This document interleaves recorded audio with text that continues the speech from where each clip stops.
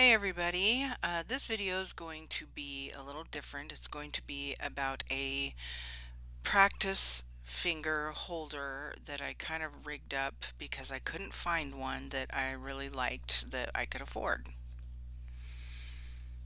So I bought these pieces off AliExpress, which I will have links for in the description box to help you find these certain pieces. So I'll gather them up and I will start explaining exactly what they are and what I did with them. I'm gonna start with the arm here. Now this, I'm sure you've seen, this stuff is actually um, like a helping hand for jewelers, and I thought that I might be able to figure out a way to use it for me. So it has a screw on one end, and then this end here is a magnet, and it's very strong. Thank goodness, I was hoping it would be. And it comes, I bought a 2-pack, and it comes with this little alligator clip um, that you screw on the end. This thing is about 12 inches all connected when it's all put together. It's 12 inches long. The longest finger holder that I saw was maybe, I think 4 inches. So I like the length of this. The 4-inch one just wouldn't work for me. Plus, it had a suction cup on it, and those wear out and they stop working after a while if they work at all in the first place. So this little alligator clip screws on this little piece here.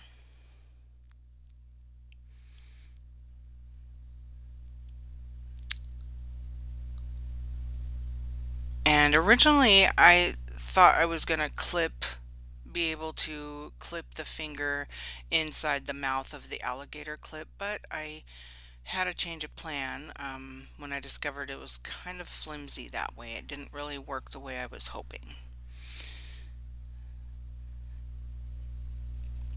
These little black tubes are for if you want to hold something. Like I said, it helps jewelers hold on to pieces of, metal or whatever they're working with, gems, or I don't know what they use, but so it's not going to work for me, but it could work for somebody who, decided to use this for something else. Now these little metal plates come in the silver and the gold, the rose gold, and a darker silver, and they have a protective covering on it. They have an adhesive side.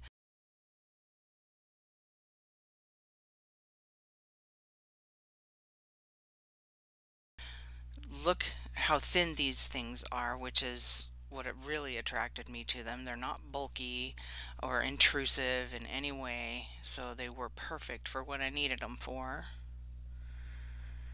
And you get 8 of them, 4 circles and 4 rectangles, so you can pretty much use them. And they're actually advertised for cell phones.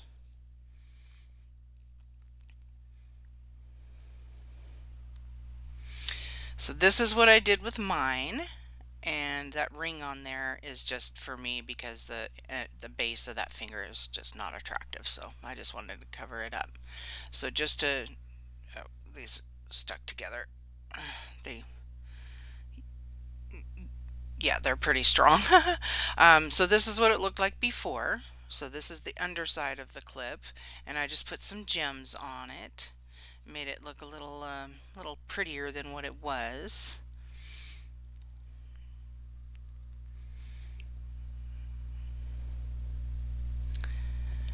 And now, so what I did, you can see right here, I just poked a hole with some scissors. This finger didn't have a hole already in it. So if your finger already has a hole, I'm hoping you can make this work still, but I'm not sure you can. So I just used some scissors, I poked a hole in, stuck it on the end, on the nose of the alligator clip, and it's in there pretty good. It's not coming off. And I'm not advertising the finger, but just to show you, this is actually a pretty cool finger, and it bends and everything. I have a description for that in the, or a link for that in the description box also. But anyway, it's on there pretty snug. And so like what I was saying about this black tube here, if you already have a hole in the finger that the practice finger that you have, you might be able to put this inside of it and then use it to clip on the alligator, the mouth, like that. And that might work for you. So this is, but you'll have to try that part because I don't, like I said, I don't have one of those type of fingers, so I couldn't tell you if it would actually work for that. But I know it works for the finger that I actually put the hole in myself. But it's nice that it comes with these. You have options.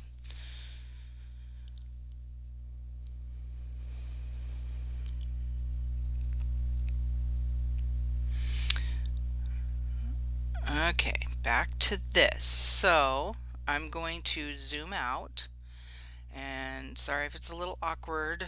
I don't have another camera to use to get a different angle and show you everything I need to without having to zoom. I just had to zoom out so you could see what I'm using these discs. So there's one there, and then I have a gold one over here.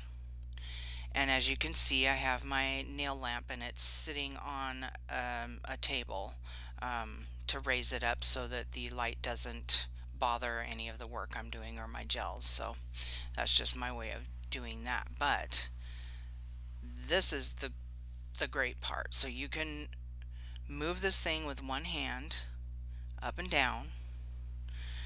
You can turn it away from you so it's out of your way. You can turn it the other way.